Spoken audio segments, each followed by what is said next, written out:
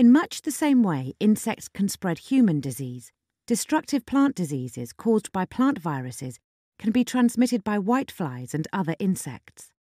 They're having a devastating effect on some African countries. Take the example of cassava. It's the second most important food crop in the whole of Africa, a vital source of energy and of income for the farmers and smallholders who grow it.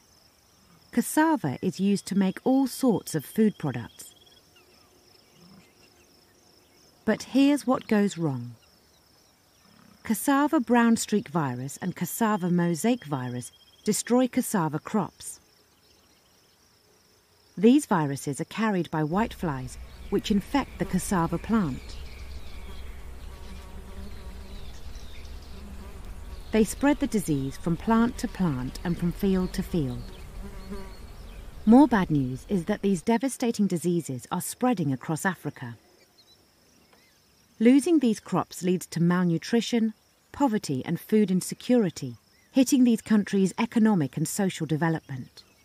Not having enough food or income has a huge impact on families and communities.